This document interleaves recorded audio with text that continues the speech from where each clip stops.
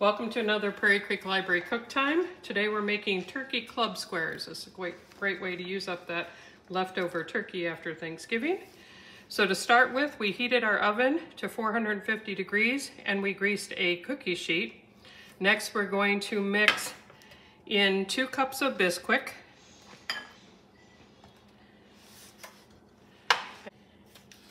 To the Bisquick you're adding 1/3 cup of mayonnaise.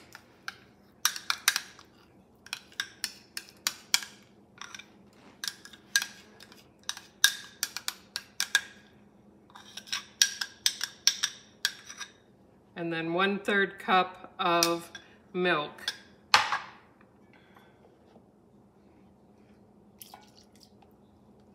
Okay, then you're going to mix that together until a soft dough forms.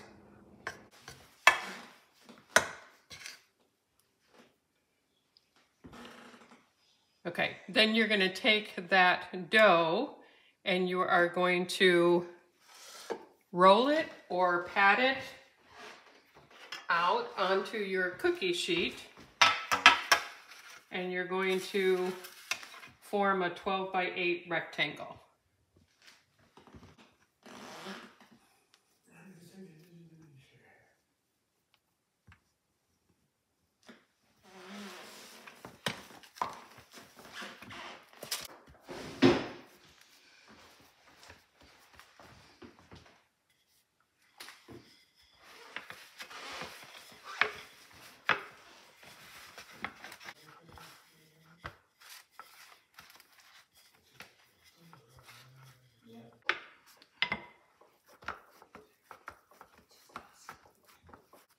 Once you have that rolled out onto your cookie sheet, you're going to place the cookie sheet into your oven, which again was preheated to 450 degrees.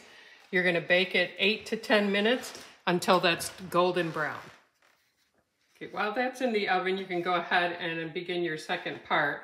So in a bowl, we're going to mix some turkey that's been cubed, and that should be 2 cups.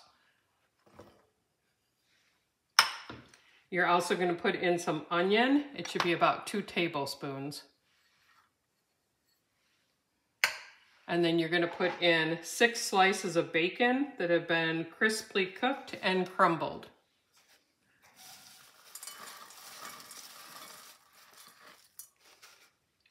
And then you're going to put in 1/4 cup of mayonnaise.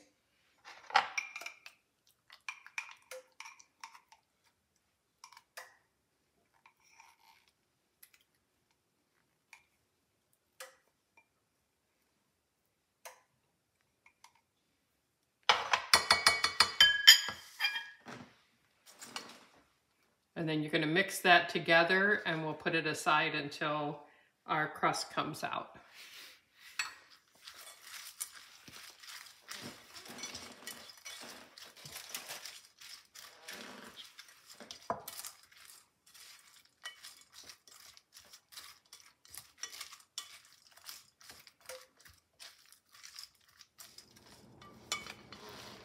Okay, now that our crust has browned, we're going to go ahead and take that mixture that we made and we're going to spread that over the crust.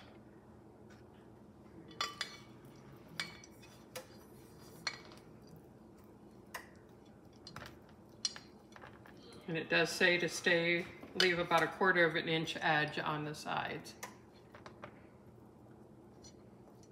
Okay, then the next thing that you're going to do is sprinkle that with a tomato. It's a large tomato that's been chopped, about 1 cup of tomato.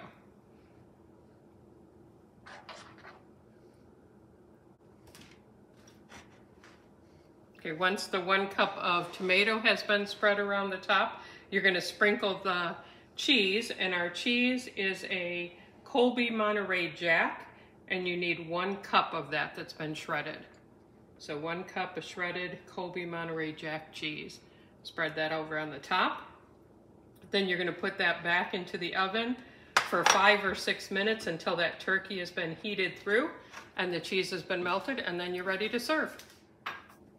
Okay, there's our finished product. You can see that the cheese has melted. Then you're just going to want to cut that into the squares and you're ready to serve. Enjoy it.